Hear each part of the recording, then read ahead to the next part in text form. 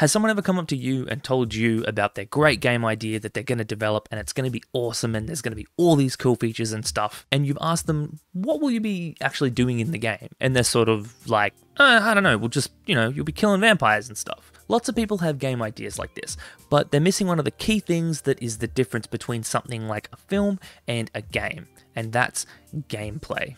We're about to cover how to go from having ideas and then get them into gameplay, into prototypes, into small games. Primary, secondary, and tertiary gameplay loops. The thing that you want to focus on the most when you're coming up with a game, when you're working on a prototype, when you have an idea and you're trying to get it into something, or if you're going into a game jam and you need to get something out really quickly, is you want to focus on the primary gameplay loop. The primary gameplay loop is the small loop of things that the player is going to be doing over and over and over. It's sometimes described as the thing that the player will be doing second to second.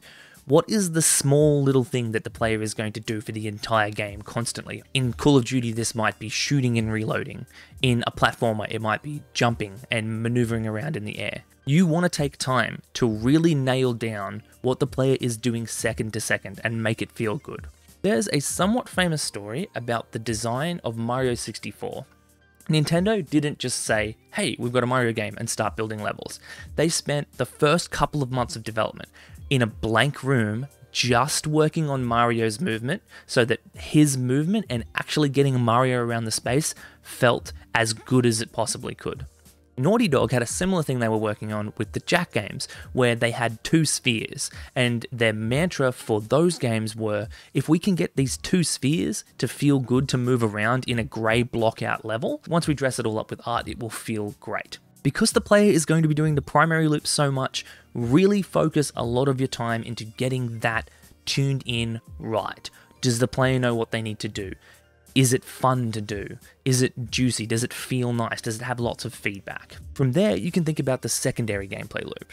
The secondary gameplay loop is the next level up from the primary gameplay loop. In the way that the primary gameplay loop is second to second, you can think about the secondary gameplay loop as what will the player be doing minute to minute. And it will usually be constructed of having to go through these little primary gameplay loops constantly. The secondary gameplay loop kind of gives you something to build towards. In a game like Mario, it might be a level. So you've got jumping and jumping on Goombas and taking out enemies as your primary loop, mostly just this jumping process of jumping on things and moving back and forth. And then you string that together in a series of those loops to get to a level.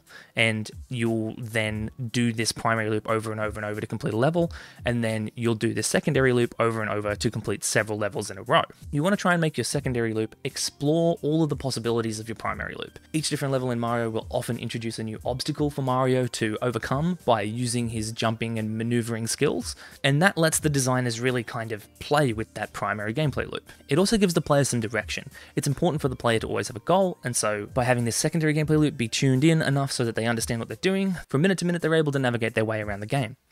The final one is the tertiary gameplay loop, and as you've probably already guessed, this can be thought of as the hour-to-hour gameplay. Now, not every single game is going to have 3 loops, and these loops' lengths are going to change depending on what game you're playing. Something like Overcooked, you could probably say that the tertiary gameplay loop is just finishing the level with a high score, which is kind of just down to the couple of minutes area. Whereas something like Mario, you might say that the gameplay loop is finishing a world or saving the princess, much larger of a scope of time.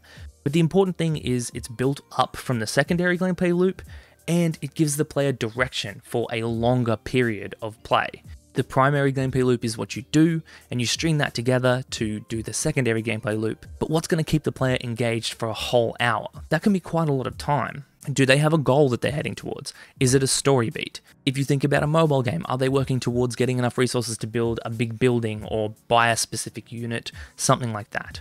Looking at all these different loops at different levels give you a structure that you can build out. If you spend a lot of time getting that primary gameplay loop feeling really nice, you can take that and explore it through multiple uses of the secondary loop.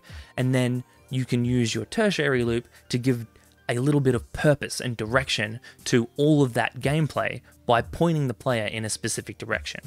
And just to reiterate, just to make it absolutely perfectly 100%, in your face clear. Make sure you spend your time perfecting the primary gameplay loop so that the thing that the player is doing the most from second to second, the thing that they're coming back to the game for and doing the entire time feels really good to do. If you're a little bit confused about how you might construct these loops, that's okay. I've got a video on loops in game design that'll be on the screen right now. Next to the subscribe button is a notification bell. If you want more videos like this, make sure to ring it. Hit like, and I'll see you in the next one.